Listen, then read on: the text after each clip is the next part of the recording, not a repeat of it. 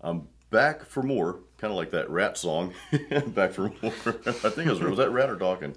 Actually, I don't know that song, so I think it was. This Ratt. is already. I'm already messing up here. Oh man, that was a trivia question for you guys, by the way. All right, so yeah, I'm literally back for more. I had to come back to Replay Guitar Exchange today. Cliff, we are on a mission today. We want to find 3 hard rock heavy metal amps, but there's a caveat here. I want to make sure they're tube amps, and I want to try to fit this under $1,000. It's totally doable here. I get that stuff in all the time. Blackstar EVH. We get some cool Fender stuff that you can definitely dime up and just let it break through. And we got you covered. We'll find something for you. Awesome. So I'm going to look around. Cliff is going to help me. I'm going to find 3 amps that we can play hard rock and heavy metal with. Tube amps for under $1,000. And I've got a little special surprise for you guys. I'm actually going to mic these amps up. Oh, real quick, make sure you hang around to the end of the video for some tone talk.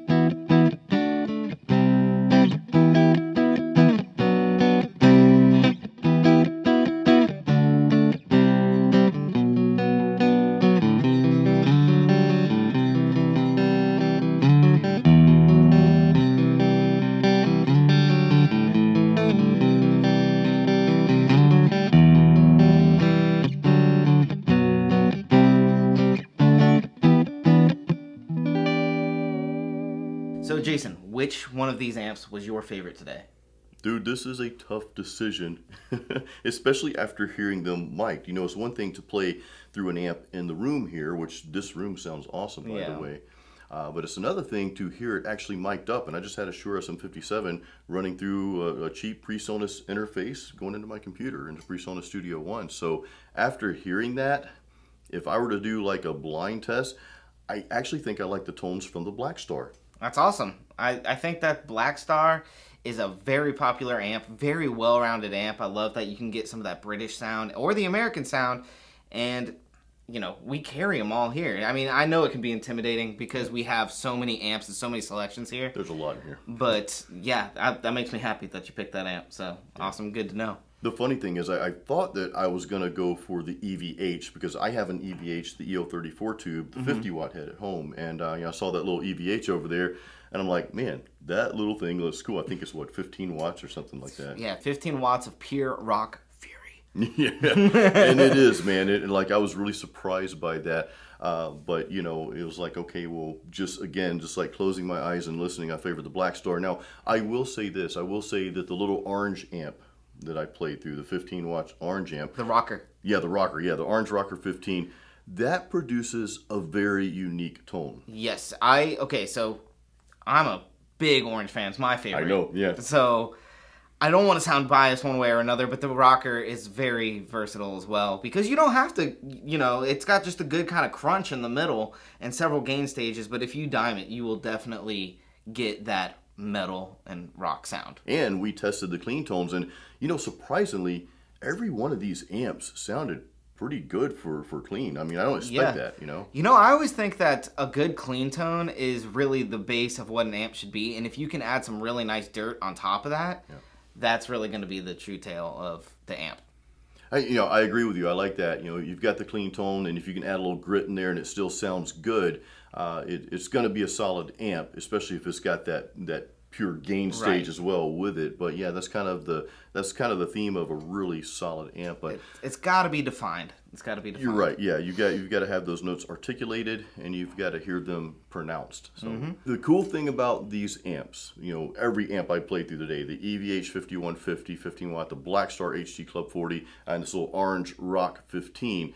Every one of these amps, you can get a really nice distorted tone and saturation at a lower volume. Yes, that's huge nowadays too, because nobody wants to lug around huge amps or huge cabs or you know, the whole shebang. It's just easy to move it around and still get that tube sound, that saturation, and keeping it metal, which is like the most important thing for you and me. It is. That is important, man. Yeah, that is super important. Yeah. So, dude, I had a great time playing. Thank you so much for coming, man. We love having you here. Oh, I appreciate you guys. Replay is so good to me. Cliff's so good to me. So I really appreciate them. By the way, guys, I have a link to Replay Guitar Exchange's website in the YouTube description. This is like the store in Tampa to shop at. However, they do online orders too, and that's the big reason why I put these videos out there for you guys. They do take online orders as well. We do, and we offer free shipping, so take advantage of that. But yeah, definitely check out Replay Guitar Exchange. Again, I've got their link in the description of this YouTube video here, so check them out. And Cliff, dude, thank you so much once again for having me out, man. You're welcome. Thank you for coming, Jason, and until next time, my friend. Yes, keep it metal, guys.